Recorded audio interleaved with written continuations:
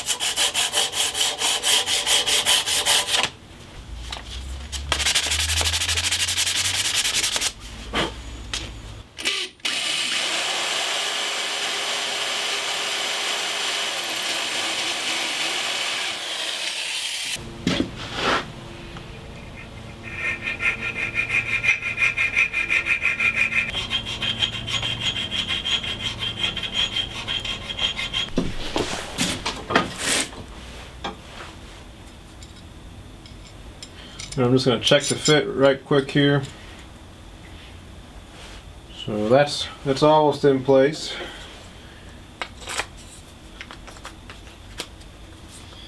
Okay, so you can see maybe just need to take a little more material out of this the top bit there, and that should fit up real nice.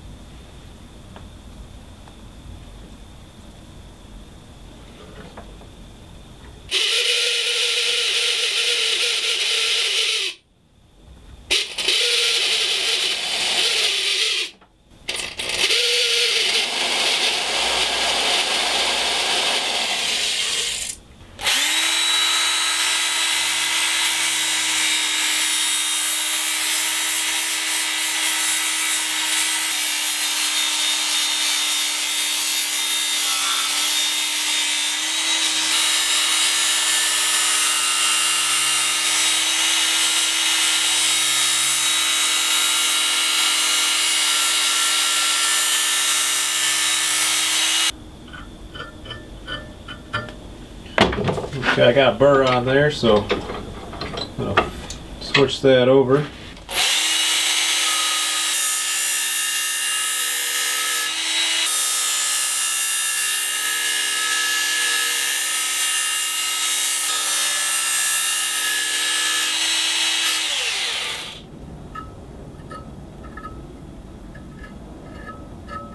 Alright, so I got the burr on the other side. So I'm going to switch this work sharp over into its sharpening mode, because right now I'd just be pushing that burr back and forth.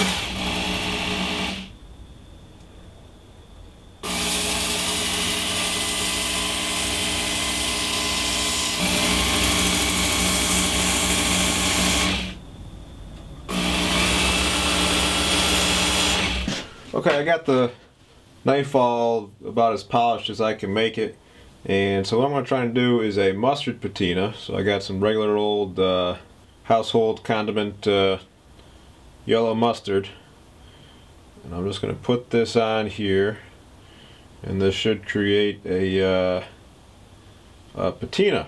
So we'll let this dry for a couple hours, see how it looks.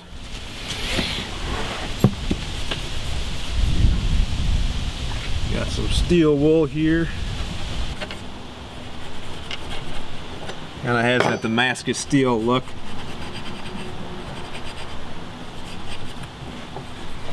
Or it looks like somebody who's trying to make it look like Damascus. It wasn't really what I was going for, but it does look cool. I like that. I like that. Awesome.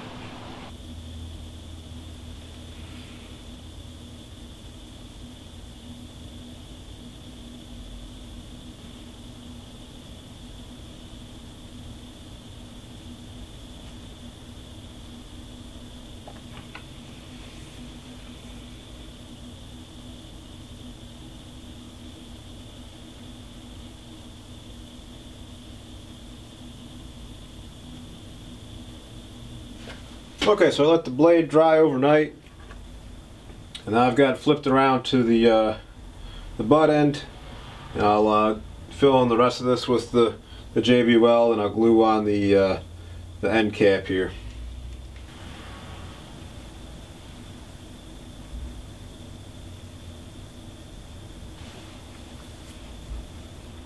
Alright, so here's what the finished knife looks like. Got another leather sheath from my Michael's Remnants bag.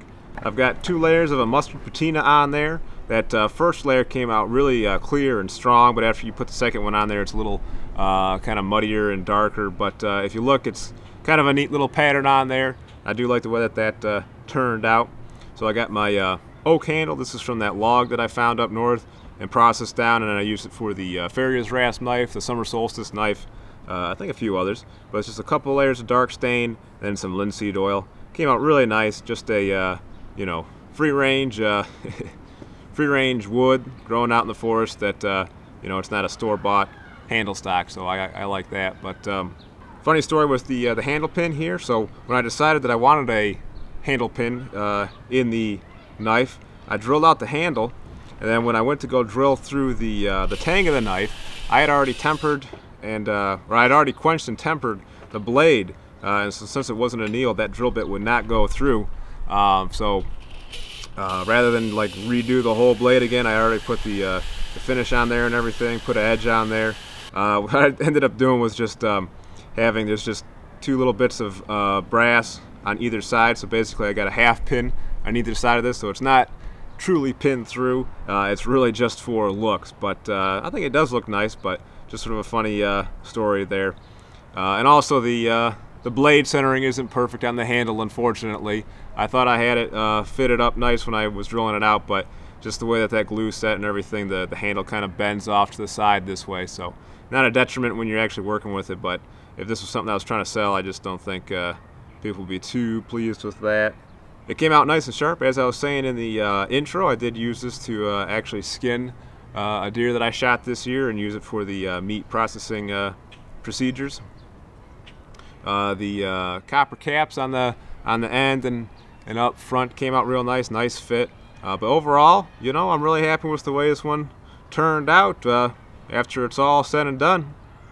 So hopefully you guys enjoyed the video. If you kind of want to see what's new at Blackheart Forge, I've got a Instagram account now, so you can see photos of knives that I just finished up or works in progress well before the video comes out, because I've got a bit of a backlog due to the time it takes to edit. As always, I appreciate the support. Thanks for watching, and until next time, be more Viking.